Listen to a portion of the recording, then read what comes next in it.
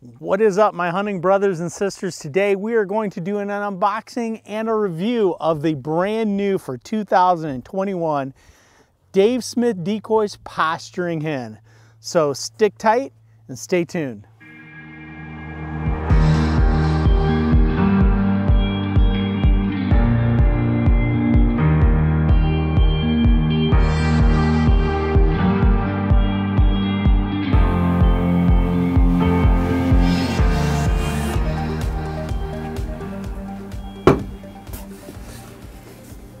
New DSD Posturing Hen Decoy.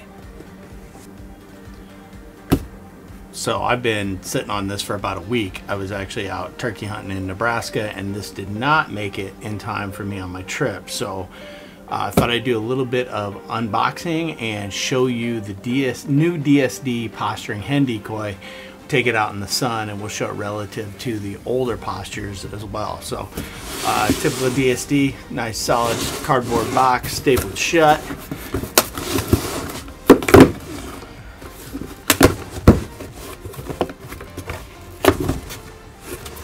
Get her all opened up here, and typical, we got ourselves a nice camo bag, comes with it. We got ourselves a little promotion that's got all their decoys on it, a decal, and shipping information.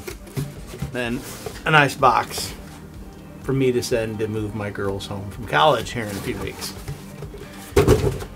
So let's take a look at this thing.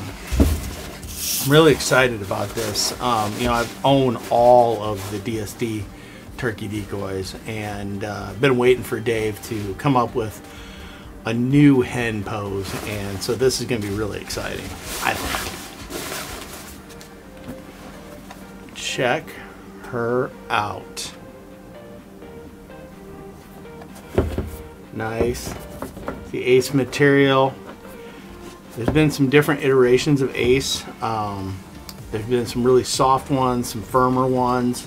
This is a firmer Ace. I kind of like that. Should withstand some abuse. Comes with the stake that slides up the back side and the grommet. So as always, made in the USA, Dave aced it. So let's take her outside and check her out in the sunlight with some of the older poses.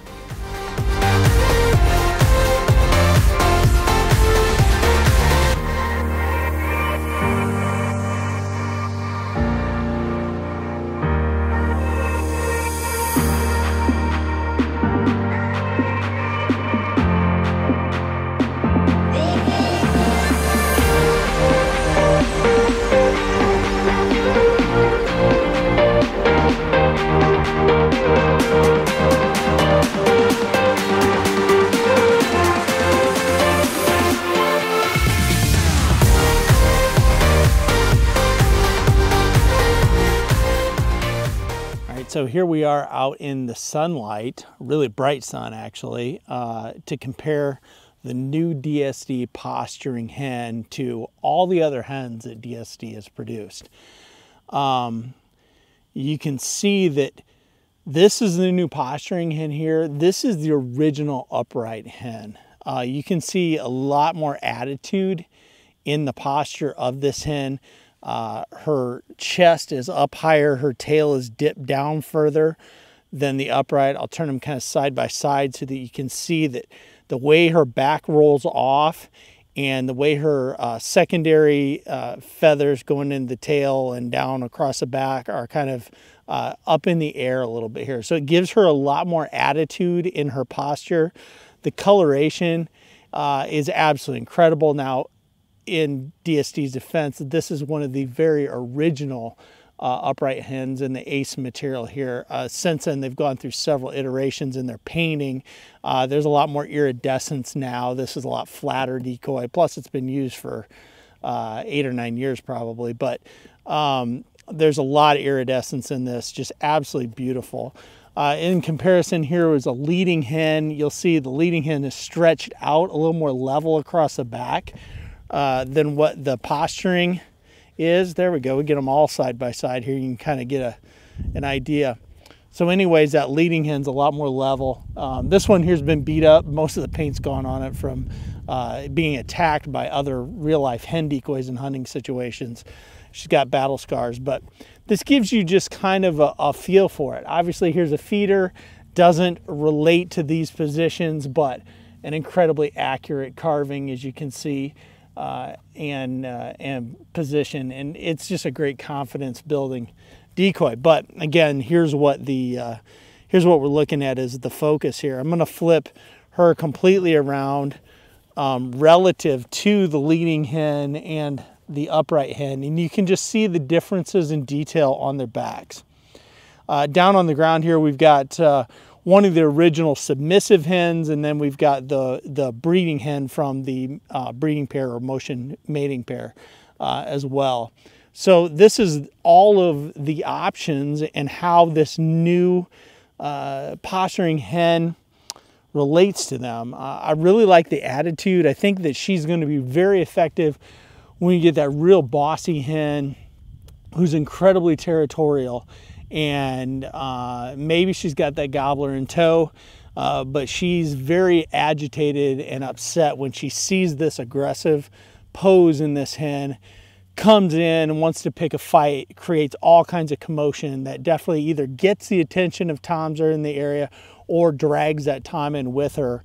And you know, hopefully at that point in time, either the Jake or the strutter decoy that I'm typically using finishes the deal on the strutter. But I'm really excited to get this out in the field. I'm heading to Kentucky here in about a week to hunt for their opener, and I know she's going to be setting out because I'm really interested to see the reaction of the hens. So, you know, again, that's it. I mean, all DSD, made in the USA. You can't go wrong there. Just great service, great group of people. You know, they've been wonderful people for me to deal with over the years. I've hunted with the guys.